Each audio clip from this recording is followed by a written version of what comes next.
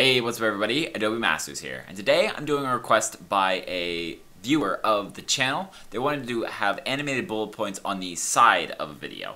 Now, what I'm going to be covering in this video is the mechanics of how to get this done. The design part of it will take a long time, and it's really just something like trial and error, and you kind of have to do a lot of work to try to make something look nice. And you can't really teach design or creativity, so that's something you kind of have to do on your own to figure out. But the mechanics are something that I can teach, and they're something you can implement and then work from afterwards, the design afterwards. So there's two ways of doing this. The first way is what I'm showing you right here. And basically what this is, we're just having this right here, and you see that as the video plays, we have something like top news or even just bullet points in like a course video, and then you have the bullet points coming up at different times. And I can move the second bullet point over, so the first bullet point comes up, and then at a certain point in time, you see nothing's happening in here, then we get all the way over here, and then suddenly the second bullet point comes up.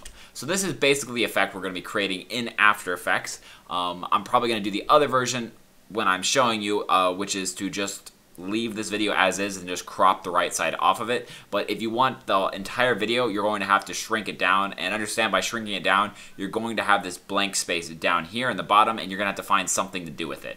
The image that he linked here is this one right here, and so this is what I'm talking about with design. This will be a lot more difficult to create, especially because there's moving graphics and stuff like that on here. But what we're just going to be doing is creating a simple graphics over here on the right side that sort of just illustrates maybe some bullet points that should be coming up or some facts about the location or something like that.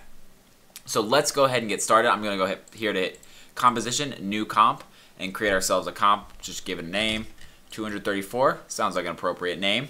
Then we're going to just go into here. We're going to click and drag our footage in here. So now we have our footage just from the base right here. And so maybe we want to, let's go into Layer, New, and then Solid. And then we're going to go up to White, click OK. And then so now we have this solid right here. Now what we want to do is we want to mask this out. So let's create a mask like so. And that looks pretty good. Yeah. So we can make it span the entire right screen. We can make it span a little bit of the screen. It doesn't really matter. Again, this is all down to the design. So we can use this one. And if we wanted to create something maybe slightly cooler, we could Control-C-V this. Maybe go into here, go into Transform, make the mask slightly, or the scale just a tiny bit bigger. You'll see that it kind of goes out like that, and that's because our anchor point's in the center over here, which is going to increase by that. But we can just kind of readjust it here. And then we're going to take this one and we're going to drop it beneath, the bigger one beneath it. And then we're going to go up and do Layer, Solid Settings. And we're going to drop its brightness a little bit. And then now it's almost got like a little bit of a 3D effect kind of happening with it because of the new layer added, so we can kind of drop that down a little bit more, bring it up, maybe bring it over a little bit. Yeah, that probably looks a little better right there. And so yeah, like you can just kind of design this and style it the way that you want. You can even grab both of these, link them together, so after they're like this, we should probably go ahead and click the bottom one and attach it to the first, so that whenever I move the first around, the bottom goes with it. And then we can do something like have an animation for them to come in, so position it off the screen, maybe to the right, and then maybe after about a second it just slides into place. Whoops, wrong one. Just slides into place, drag it back on over. You kind of want it to go a little bit too far, and then move a couple forward, and then have it come back. And then we want that a little bit quicker. And then we're going to add a little bit of motion blur to that. And so now we have kind of a neat animation of it coming in. Maybe just to make it look kind of cool. Anyway, as the video goes, maybe we want to kind of list some key aspects of this place. So what we can do for that is we're going to go, once it's here, we're going to click the text tool. And we're going to then drag out a text box right here and type something that we want.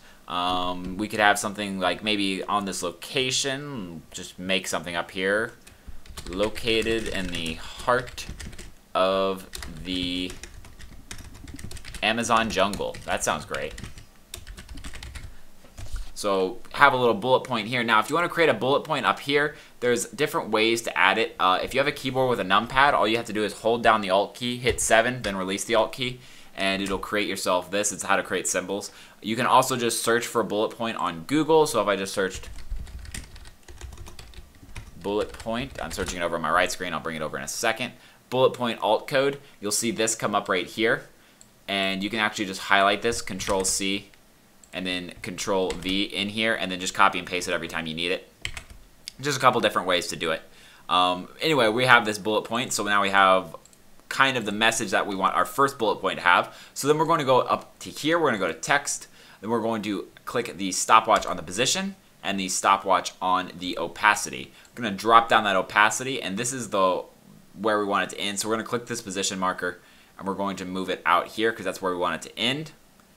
So then we're going to drag this one downward so that it slides up, and then we're going to move up to here, and we're going to bring up the opacity back up to 100%. And then let's make this a little bit of a speedier transition, because this is like going over half a second. That just feels too long. So this slides in, then we have our first bullet point slide up, and it kind of fades in, and maybe this is actually a little bit too fast here, so we're going to bring that out a little bit more.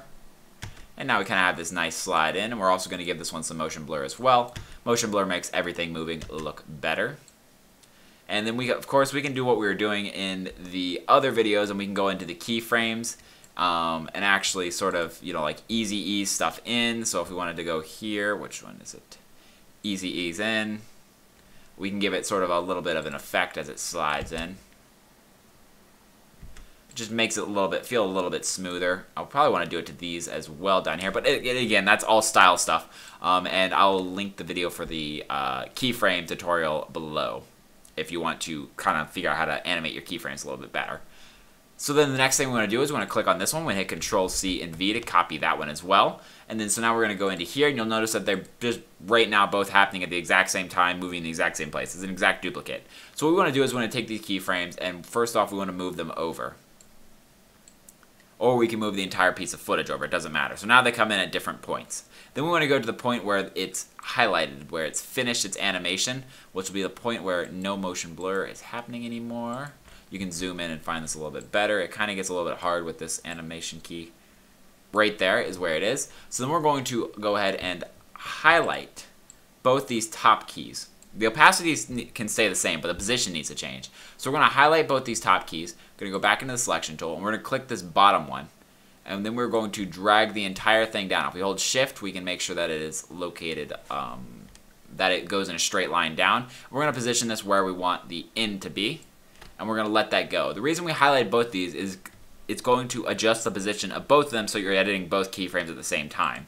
Now we have our second one slide up. You can see the little effect we added, how it slows down just right at the very end. Like I said, it just makes it look a little cleaner. And then now we can go ahead in here and we can change the text around.